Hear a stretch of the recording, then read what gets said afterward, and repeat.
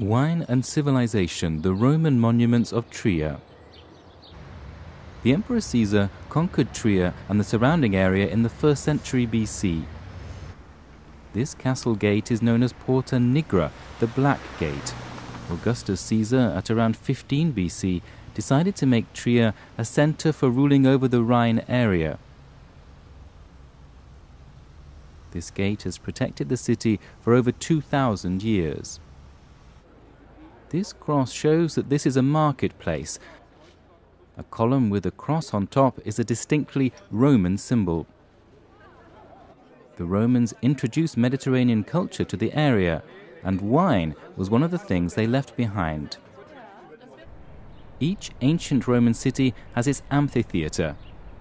This one was built around 100 AD and served as a venue for gladiatorial combat and animal fights.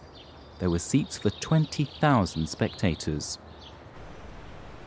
The Romans were excellent at civil engineering. This stone bridge was built around 150 AD and is still in use. There are traces of Roman culture in its decoration.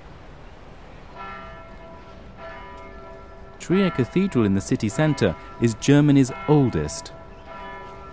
In 313 AD, the then Roman Emperor Constantine the Great legitimized Christianity throughout the Roman Empire and later ordered the construction of a large cathedral in the town.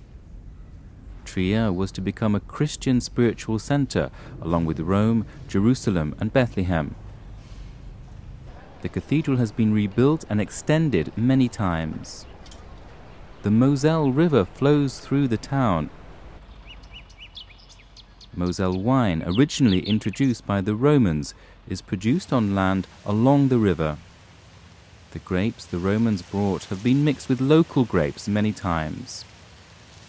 The main variety of grapes grown here is Riesling. One of the distinctive characteristics of the soil in the area is the presence of slate. The soil absorbs nutrients from weathered slate. They're believed to contribute to the quality of the white wine. The city was once known as the Second Rome. The heritage of ancient Roman civilization lives on with the townspeople to this day.